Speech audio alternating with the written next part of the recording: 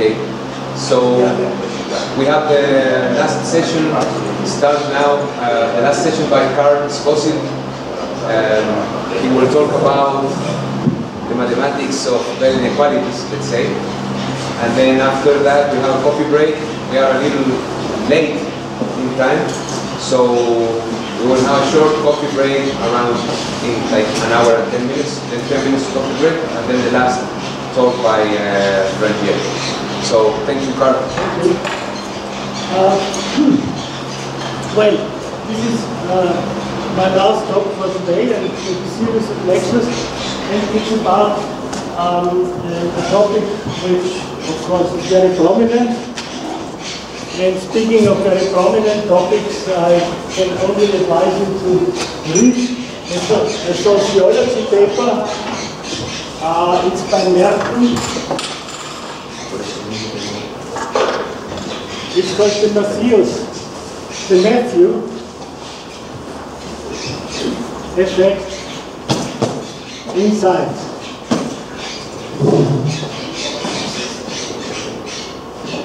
Yeah, the Matthew effect in science relates. This is a famous paper in sociology. Do you know this? Yeah. It's a famous paper by Merton. Merton was a very famous philosopher and sociologist of science. And he was kind of writing that it's also true in science, the reputation, and who is listening to whom, you know. You see it on this practical example now. Where are the order, you know, the packing order. And this is a science paper about science, and he was kind of saying that those who are Nobel Prize, Nobel Prize are on top, and those who are not so famous are on bottom, and who is listening to whom is determined very much by this pecking order.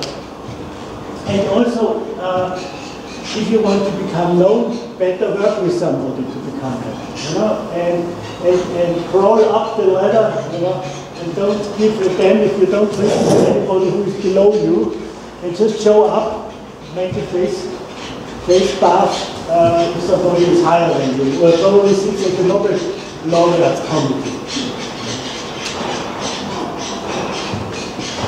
I know that Professor Becker was very much, I wouldn't say, well, I could say pissed off by that kind of attitude, because he was also into mathematics, really, and not the sociology of it. But that's how things work. And you can see a practical example now in here. Okay, so how did I relate to the subject of the talk? Quite late, I was listening to a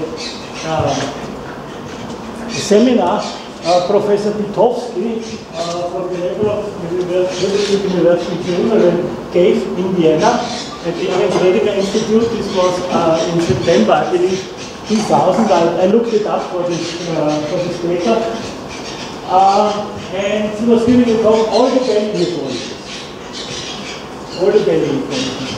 And this sounded quite dramatic, but I mean, I know this work before. But actually this is true, in my opinion. They are not only all, but they are maximum. And this can be guaranteed to be maximum. And from there on, to start the cooperation, which produced the paper. I learned a lot of that. And what I know now is really defined in that very, very long paper that I produced in one of the summers near Salzburg, in my retreat near Salzburg. And this contains also, you know, I did all the efforts to actually produce the algorithms, the programs who would produce the Bell inequalities, you see? So I put the code inside of it, and it's in archive. So the code is only in the archive. I was invited, when I pushed this on the server, I was invited by one of the editors of U.S.A. who submitted to Israel to the position initiative. But the fate of this paper was a little bit different. I sent it without the code and came back that all is well known and not so important and forget it. And then I know Professor Specker also had this opinion that he was only publishing something when he was invited because he made bad experiences with the publishing industry. So I published it in my Springer book later. But in the Springer book is without the examples, the code. So this really is the big paper with the code. And yeah, let me give you my version of the history of the subject. I don't think that this is really cumulated history. People will give you bits and bytes of this and that, but I think this is as comprehensive as I could make it. Boole started this basically by mentioning what he calls conditions of possible physical experience. Conditions of possible physical experience. So let me start by asking you if you would believe me when I claim the following thing. It rains in Vienna with probability 1/2, and it rains in Santiago with probability 1/2. And the joint probability that it rains in Vienna and in Santiago is 0.9999 or 0.1111. So would you believe me? If I said it's the joint probability that it rains in Vienna and in Santiago at the same time is 0.9 periodic. If it rains in one of the cities separately taken half of the time. That's very important. The same as if I claim that it rains in both of the cities almost never. The question is, when would you try to believe? And this Boole answered. This is the question by Boole. And the Bell inequalities are nothing but the answer, which amounts to linear composition of correlations to physics, to a particular physical configuration. Very simple one. These are the Bell inequalities. I don't think that too many will be in another talk. I think this will be very different. But this is at least my understanding. And this is historic thing, you know. Now, of course, yeah, this was forgotten. Nobody looked at Boole's paper before Pitowski started looking. This was 100 years later. Then came a theory called Cochet's theory, which I discovered only recently. So even I, looking for, searching for these things, discovered. And this was, you know, one should never turn down an invitation to evaluate a dissertation, because it was the colleagues I know very well, Kulachensky and Kulmanova, who asked me to evaluate a Slovak dissertation.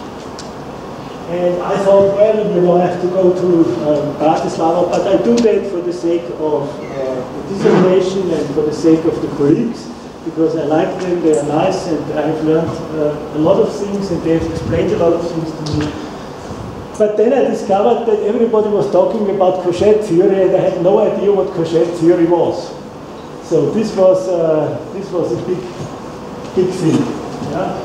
So the quantum logic community, the algebraists, they all, those mathematicians involved, they all know what Cochet theory is, and constantly speaking about Cochet theory.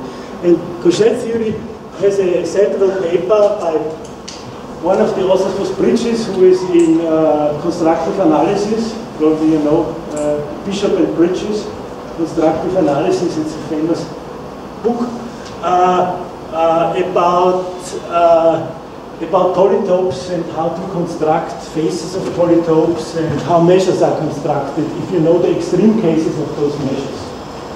This is basically, in my understanding now, Cauchet theory. And then came another person, another researcher, Vrije. He is a Russian. This paper I only know because Professor Grushko cites him. Yeah? And Bell then popped out. I mean, Vorobyev was in the 60s. Bell also started in the 64. If you look at the original paper, I challenge you to do that. It's a ref mode first. You will not find the Bell inequalities there. The final Bell inequalities were written down by Widner. You know, this guy who I met at the lunch table in Sicily. He was very shy. Widner was very shy, but he was also a moonist, I think. He got a lot of money from the moon sect. And he had a student with him who was holding, this was very amazing to me, you know, this student, a student of Widner, he would hold a little notebook and he was just writing trips, you know. So if he wanted to go from Trapani or from Palermo to Rome, he was writing Rome, Palermo, and was handing it over to the counter, and off he went. So they had a lot of money available. Due to the Reverend Moon, I believe. Nobody speaks of them either, but that's, you know. The story of this is in the Sakurai paper I mentioned. You know, what Widner did to the Bell inequalities, and so on and so forth. The Bell inequalities, in my opinion, Bell did not have much understanding what he was actually doing. You know? And not many derivations of the Bell inequalities really go to the structural element of the thing. You know? And then everything became probably clearer, but nobody read this article. Nobody reads this article even now, you know. Just Ziersen from the Ziersen bound, you know. Promotes him. He says, but Froissart has done this long time ago, you know. Froissart really was the first who introduced the polytope method to the derivation of the Bell and similar type inequalities. And he was well aware that this can be generalized. But he's totally forgotten. It's a very nice paper. And Froissart is quite well known in the high-energy physics community. So he is not a nobody. And then came Pitowski. Pitowski originally derived this method independently. I'm quite convinced that I never looked at it. I talked with him a lot, but I was not aware of the Froissart paper myself, so I couldn't ask him. But I realized that he wasn't even referring to Boole in his first paper. So he developed the method and then discovered that Boole, at some point discovered that Boole has done the same thing, and he was never mentioning Froissart. And then came other people, and then came Ziersen, who was into the Froissart thing, and asked why everybody looked at Pitowski for it, and and then came all the other guys like me, who are trying to to rewrite history, revisionist history of the subject. Okay, so it's typical because it's a good idea that has popped up in the minds of many good people. This is what I mean out of it. And what is the idea? The idea, after what I told you, is quite simple. Take all the two-valued states and starting from having these two-valued states in mind, take, let's say, any kind of entity or ballistic entity like correlation function. Do your classical thing by assuming that certain observables are independent and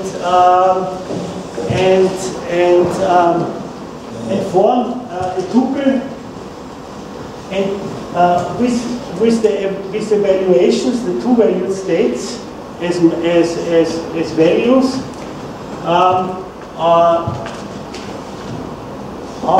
as the entries of the tuple. Interpret that tuple in terms of a vector space, and then you have the extreme cases of a polytope. And then, by assuming that the classical probabilities are just the convex combinations of the extreme cases, look at the faces of the polytope. They have the inside and the outside. So you first have in mind all the two-valued states, then you form yourself an arbitrary, whatever you like, you know, correlations or probabilities or whatever, and evaluate those probabilities on all two-valued states, and for every two-valued states form a tuple with entries as the two-valued states. And then interpret that as a vector in a high-dimensional vector space. We don't do Hilbert. And consider these as extreme points, because those two-valued states are the extreme points of a polytope. And then there exists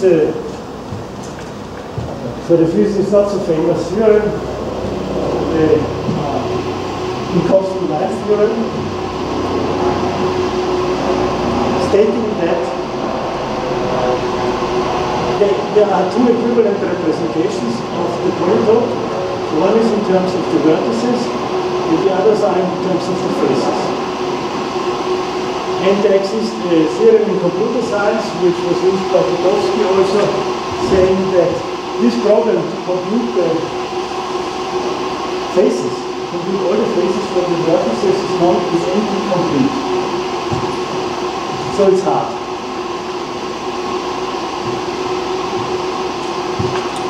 But it's hard, but it's doable, and there exist algorithms for doing it. So what I did is, Minkowski, we just applied this.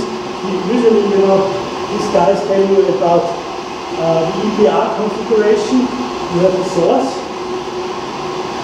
and the source explodes. You have conservation of momentum, and you measure something here, and you measure something here. And this gives you some correlations. And then, through some of the alleged tricks, but the alleged tricks are motivated by what is called the high problem, not computing the high. To add them together in a linear way, and if you look at these quantum probabilities, and you get inequalities. And those inequalities are obeyed because you started with two-valued states by the classical theory. So the Bell inequalities are totally classical. They are predictions according to the classical rule. You plug in the quantum probabilities, and voila, there you get the violations. And you know, these violations, how do they come about? The violations come about because the correlation functions of classical and quantum are very different, of different functional form. One is linear, it's a straight line, and the other is a trigonometric function, it's a cosine. Yeah? And this cosine is responsible. And please do not fall into the trap of people, you know, they are saying, oh, these magical quantum correlations, you know, somehow you measure something here and then it turns out this way. You know? I just sent an email to John Norton because he wrote it. You know? He wrote, well, somehow magically John Norton is not somebody, he's the head of the people. You know? And we know the response. I mean, the nice thing is he responded. usually they don't respond. He says, thank you for reading my paper. Because I said, you know, this is not the magic. Because I beg you, you know, if you take nothing with you, just read one paper. And this paper is by Asha Perez.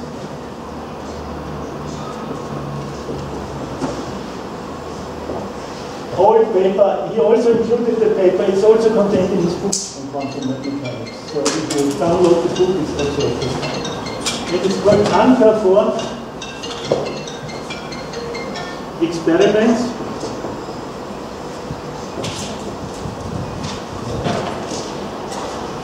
have low results.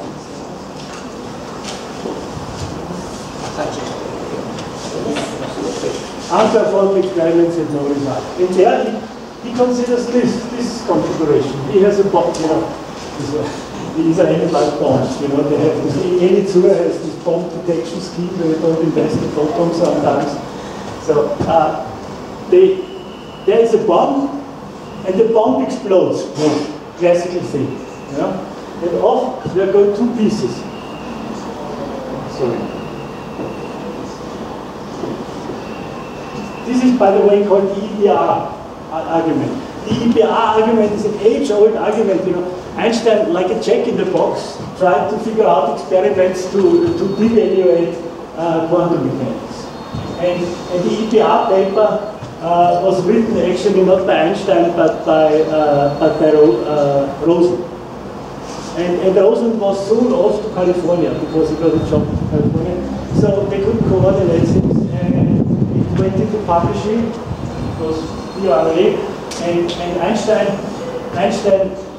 didn't like the paper, the gist of the paper. He wrote in a letter to Schrödinger because Schrödinger also didn't like the theory. So he said, oh, Einstein, good that you wrote this paper.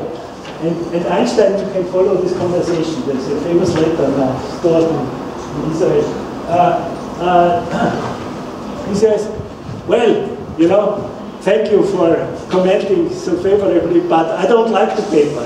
He says in German, es ist in Verschütt geraten.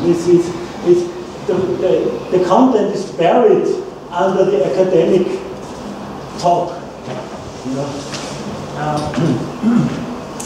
So Einstein says, the problem with the quantum is that if I measure something here, the wave function collapses here. But collapse of the wave function doesn't mean that there is a transfer of information.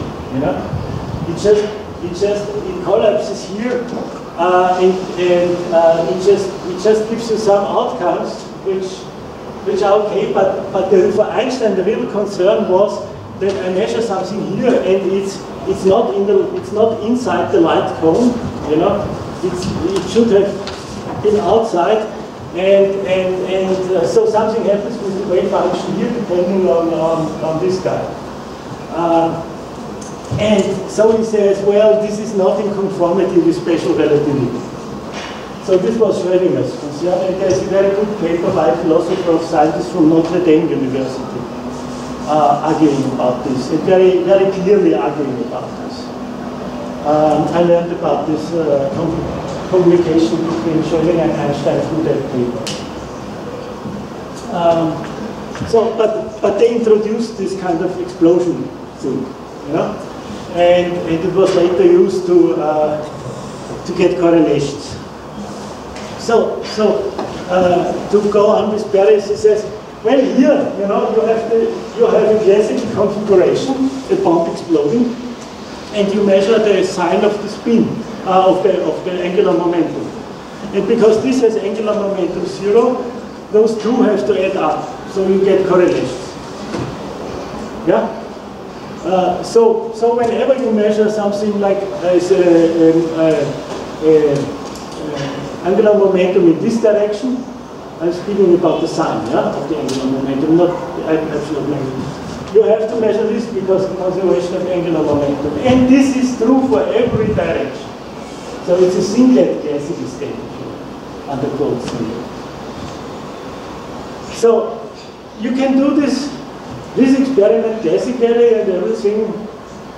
You know, this is everything you claim for the folklore EPI experiment applies to the classical system as well, you know. But there is no action at a distance, it's just preservation of angular momentum, you know.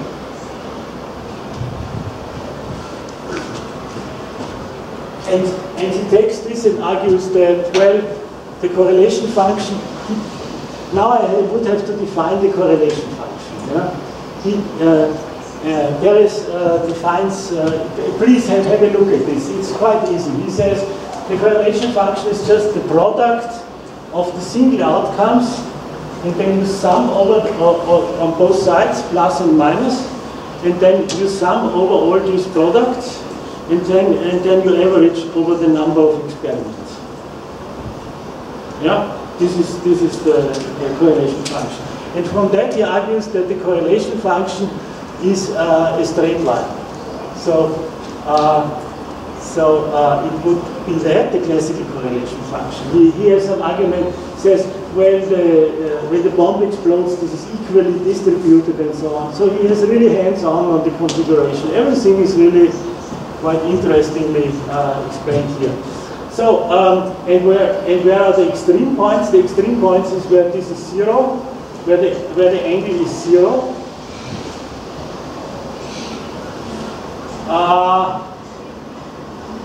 No, where the angle is 0 is here. Where the angle is 0, because of preservation of angular momentum, you get the minus here. And when the angle is pi, just the other way around, you measure it along this, it gets tilted, so it gets a plus here. So this is +1 and this is -1. And in between, at pi over 1/2, you get a 50-50, so everything, so the correlation is 0. And in between, he argues a very nice argument, you get a straight line, classically. Quantum mechanically, if you derive the correlation function, it looks like a cosine.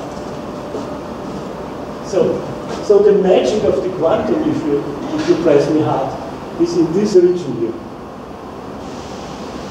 Here you get more plus-minus pairs, and here you get more minus-plus pairs. And this is responsible. These correlation functions are responsible for the violation of the Bell inequalities.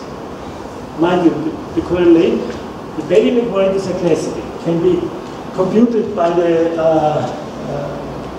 Minkowski-like theorem by solving the whole Heil problem, which is hard but doable. And these are classical coefficients. And they are violated by such functions because the probabilities are different. And there's nothing, I mean, people make mystery out of it, you know? It's just here more clicks because the probability is different. So this is why one wonders that this is probably because it's far away. I heard Professor Coachman once saying, oh, I don't know why the Greenberger-Horn-Seilinger paper should be so much better than our paper, because we have it on one particle. We have the problem on one particle. They have it on 3 particles. You know? But of course, the funny thing is that you can make experiments, because this Greenberger-Horn-Seilinger contains a couple of correlations which they measure. So, if you do that experiment, if you do that with 2 directions here on this side, A and A prime, and you do this with two other directions, B and B prime, on this side, and do the homework, do all the 2-valued measures, form correlations, you know. So A can be A can be +1 or can be -1. By the way, for 2 state systems, the probabilities and the expectations are just a transformation part. It's just, you can easily write an affine transformation. It's an affine transformation which would give you the joint probabilities from the joint expectations. So anyway, so you get the expectation, you take all the possibilities, you know, these are 16 possibilities, that is true or false, you know, that A is up, this is the proposition in this direction is up, can be true and false. This direction is up, can be true and false, and this is this, so you get 16 extreme cases. I think no, 2, 4, 8, 16, yeah, 16. And you form the following thing. You form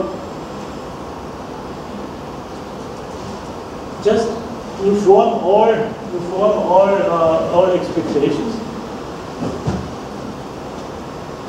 You can do the probabilities as well, but I'm just going to two-valued expectations. A, you measure A and B on one side, then you measure A and B prime, then you measure A prime and B, and then you measure A prime and B prime. Yeah? And you do say when, and this is, you know, so when A is +1 and B is +1, you just have +1 is 1. And so on, you know. So you need, but there are 16 cases. A1, B1, from A0 or -1, you know, depending on what value you give. From all of them true to all of them false. 16. And these 16 give you the vertices of this correlation problem. And you solve the high problem with the program. There is a very well-known originally Japanese researcher, Fukuda, from the ETH, who has the program and was very kind of helping me with the program. But there exist now a suite of such things to compute correlations problem, so it's not the only one. And to solve the high problem. Now the high problem is getting the traces, the inside, outside. And it turns out that we get a linear relation, as suggested by Bull.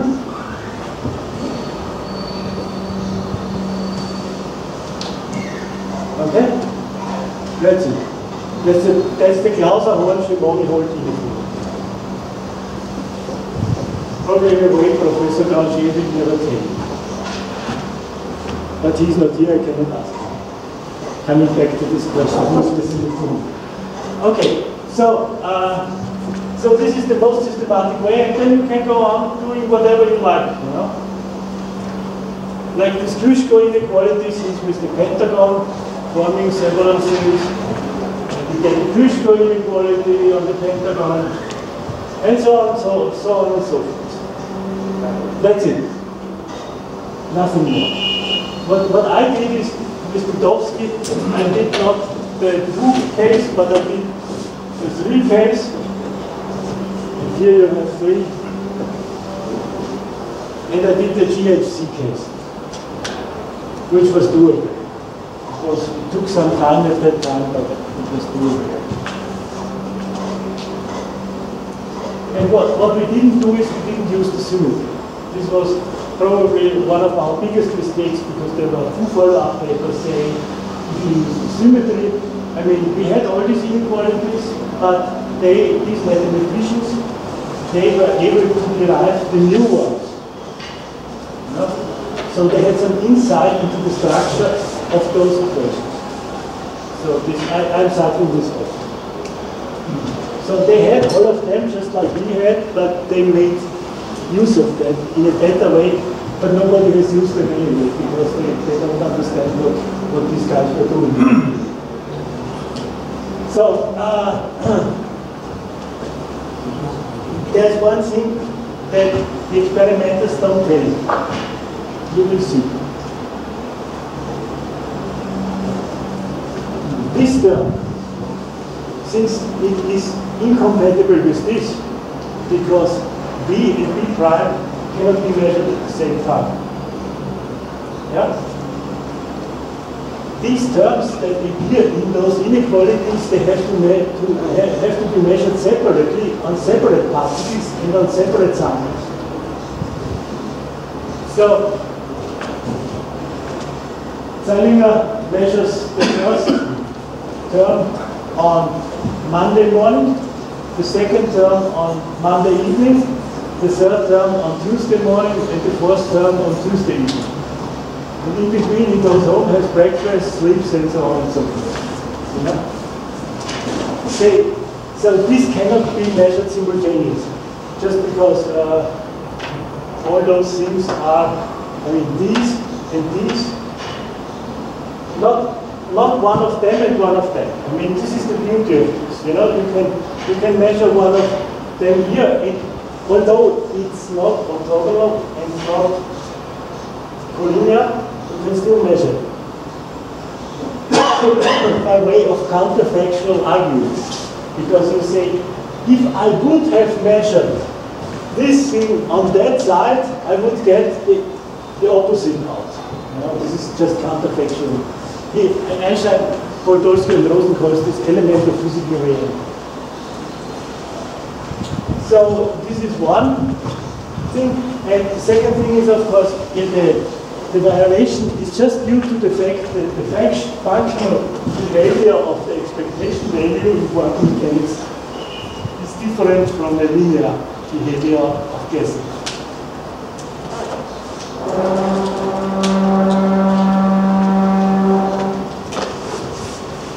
And as it turns out, and this was the contribution of Cyrilson, Cyrilson gives a bound of the violation of the quantum of these equations by quantum means by 2 to the power of 2. So 2 to the square root of 2. 2 times the square root of 2. And the square root of 2 is 1.4 something. So it's larger. So it's violated, but it's still, you know, the maximal violation would be 4. I've said there are some researchers from Caltech have proposed to make a bit exchange, and with that we can get money. And I've developed some protocol to do that. But in order for doing that, you need a bit exchange. If no bit is exchanged, then you can only go, with quantum mechanics, you can only go as far as this. And people have speculated and said, well, probably there exist situations and configurations in physics where you can afford a maximal violation. And why is this violation only 2 square root of 2? In my opinion, it's because of the probabilities, of the quantum probabilities. You just have cosine law, and this just gives you, you know, this is just like you're asking why is the side of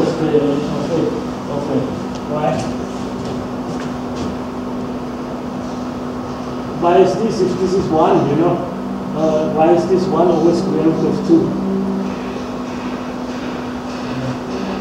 This is just the old Gießen statement. And a second remark, also nobody listens, but even if you publish a Fusser-reflector, you know, this is a Fusser-reflector here. You can interpret this as a quantum observer. And you can easily find a Hermitian operator corresponding to this correlation. And then you can treat that, the whole thing. Now this is an operator. You can treat as a single Hermitian operator. Yeah? And then you can ask, this is generalization of the Cyrilson design. And then you can ask, well, what are the eigenvalues and what are the maxima? And We did some simulation at first, doing some parameterization motivated by Helmholtz book, linear vector spaces. But then we came up with a very naive idea. We said, well, what is the maximal? The maximal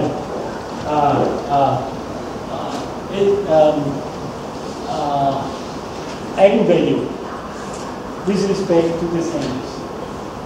And of course it turned out to be the Zierensen bound, but we could give maximal eigenvalues for arbitrary angles. It's not just the bounds that the angles that were used by Zierensen. But all of them turned out to be, of course, as expected, smaller than the Zierensen bound. I mean, you would have calculated incorrectly if you wouldn't have reached the Zierensen bound. So, basically, and you can generalize this to more configurations. You know, it's very popular now to talk about to use the pentagram, aka the pentagon, aka the house, and speak about Rishko inequalities. These are just the same. I mean, there's one ingredient more, which I have told you, you know. For those inequalities, you have only so many two-value states. So we just figured out in the morning that there were 11, and you have to take your extreme points for every one of those 11.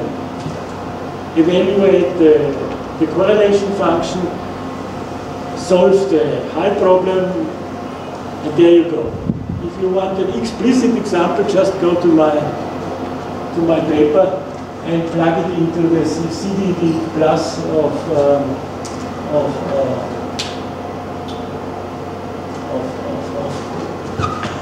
Fukuda from the ETH, and out pop the usual inequalities. And there have been, just as a name dropper, there have been so-called contextual inequalities. That is something very much promoted by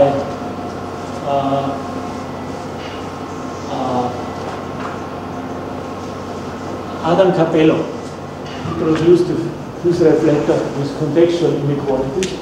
And the contextual inequalities are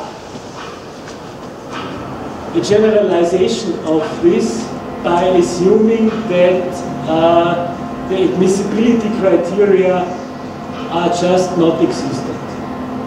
Yeah. So you can have much more two-valued measures.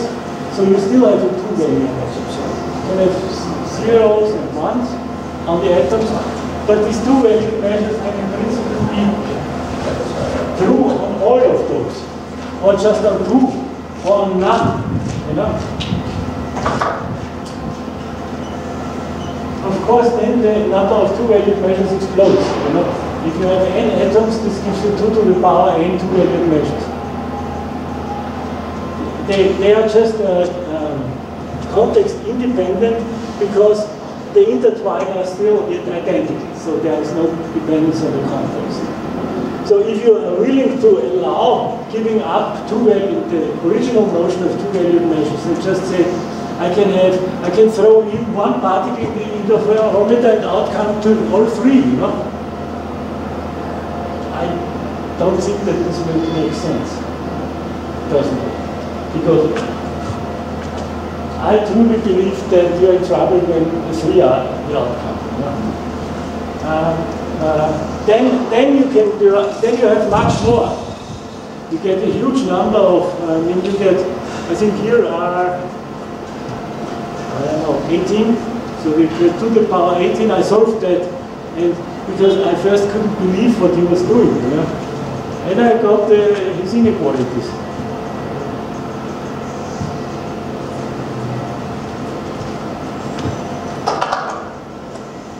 That's it. Thank you.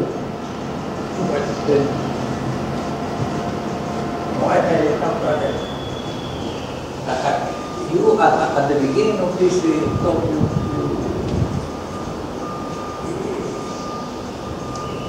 said that the collapse of the wave function imply that you measure in some part, or people say that you know the... You would never say me the collapse of the wave function. Never ever I would say this. I didn't say this, but people say it, yes? The collapse, okay. what I heard that... Yes, please, give it to me. the collapse of in the measurement, the collapse of the wave function. Yeah, but you say that you never said that? I said this in the first lecture, that people say that there is a hypothetical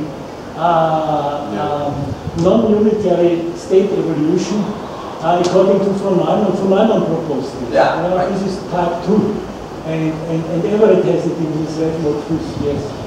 I mean, people believe in collapse. There exist collapse models, but these are exotic. I wouldn't. I think the same. That is what I'm going to ask you. No, I think everything is there already. We have the unitary evolution. I personally, if you press me hard, I would say that the so-called collapse is only convention, and they only paper because you get so much information from the outside, and you cannot effectively reconstruct the wave function in general. I mean, there exists this quantum erasure paper, brilliant by Salinger, and the suggestion how the Bell experiment Scully has. So quantum optics people suggested that you can reconstruct, but only in very, there's also a good paper by Scully and the head of the Singapore group. He's very outspoken. He almost shouts at you if you listen to him. He says, "We don't need more than what we have already." Very good paper. It says it's the Humpty Dumpty paper. So if you they calculate it explicitly, if you push a neutron or an electron through a Stern-Gerlach, is it possible to reconstruct it, the wave function? It's like attempting to Humpty Dumpty, one who goes over the edge. It's there, and it's very difficult to get him back again. This is the Humpty Dumpty papers. There's two Humpty Dumpty papers. Very nice papers.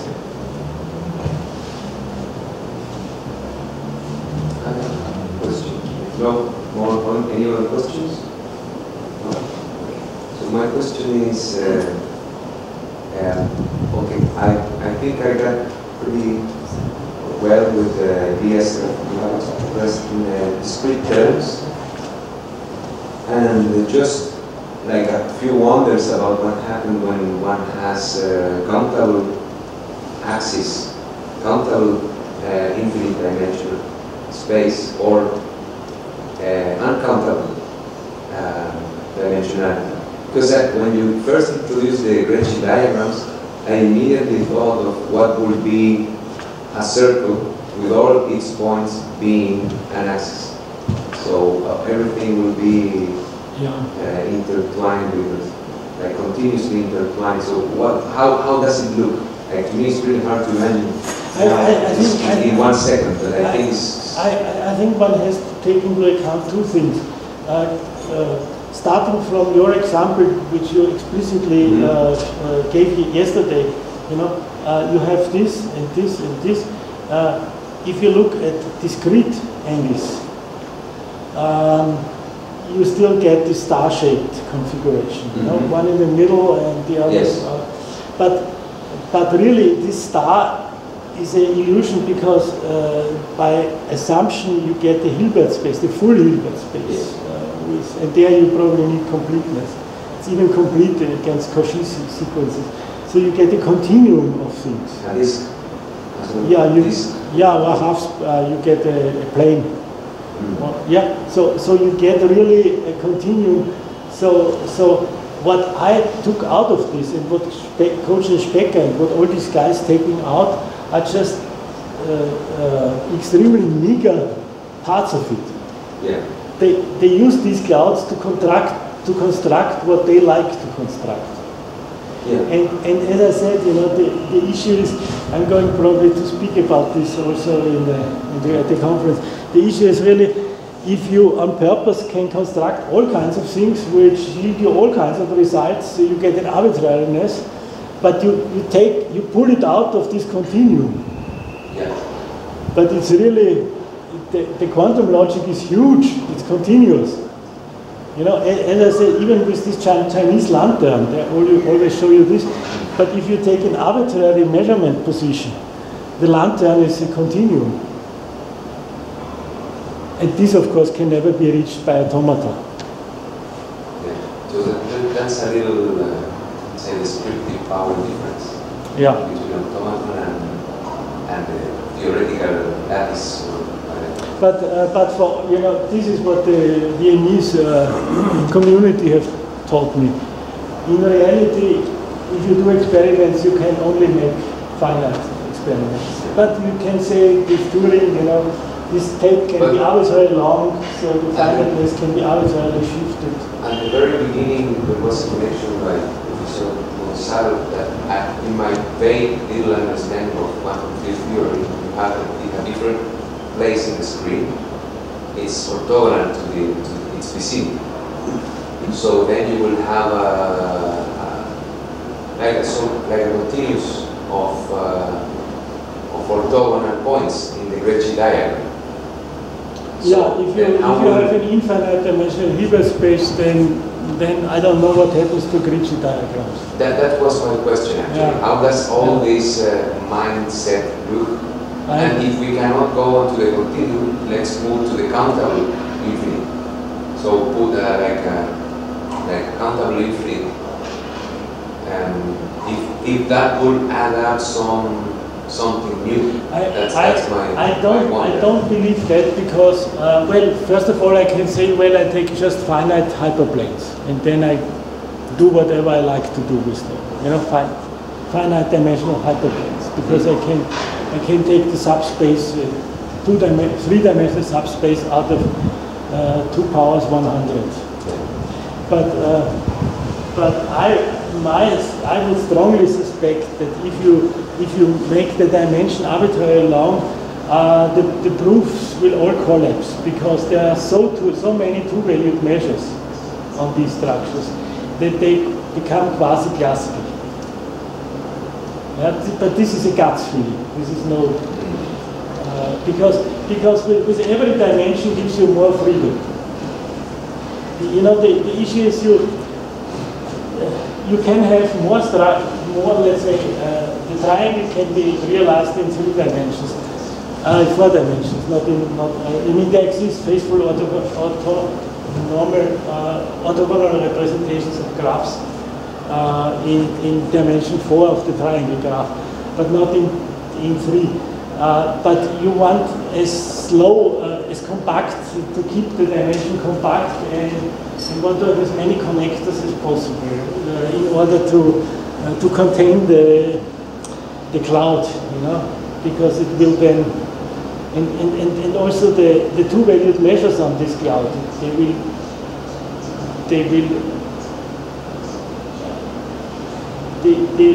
there are so many of them, and effectively you will be able to separate because there are so many.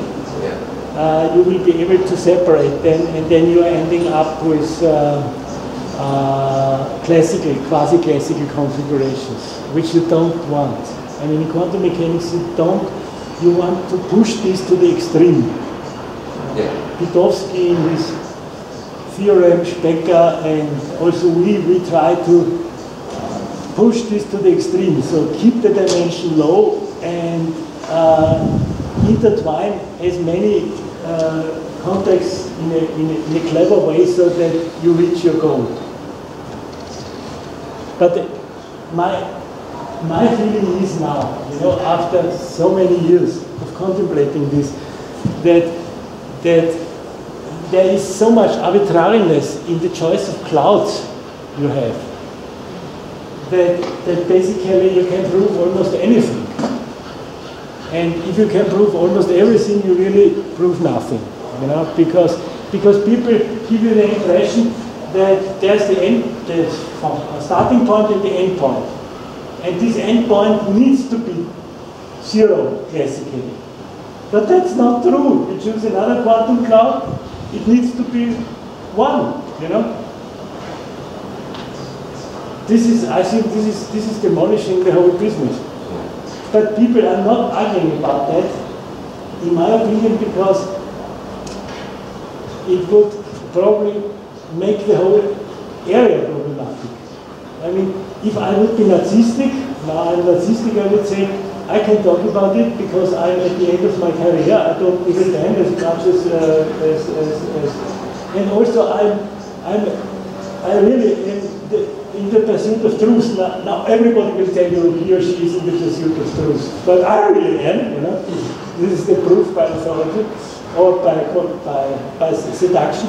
And also the problem is if you are younger and you are still in the field, if you say that all of this is not, it's arbitrary, you have to change the field basically. You know, but I think so. But I wonder, you know, this comes usually, you know, this problem only appears because I realized that you can have this starting point and the end point with identical starting and end point. You know, it makes it click because usually you say, well, you have the Speckerbach, and there you have a starting point and an end point, but this gives you a TIF, and Capello gives you the criterion, you know, and before Capello there were many predictions and so on and so forth, also by Pitowski about this, and then you have another diagram with another end point, another one, necessarily other. But once you have the freedom of construction of using the same endpoints as we did, you know, this is in your head only. The entire quantum cloud that is interpreted classically is in your head only. Sorry, this is exactly what Specker meant when he spoke about Infotherapie in his dialectical item. So Professor Karl Svozil has arrived, and we will all get. So before I will close the session with thank you.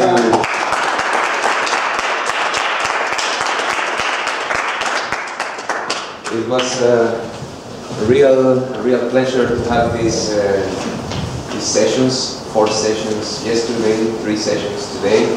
So thank you everyone for coming to the Svozil course on quantum logic.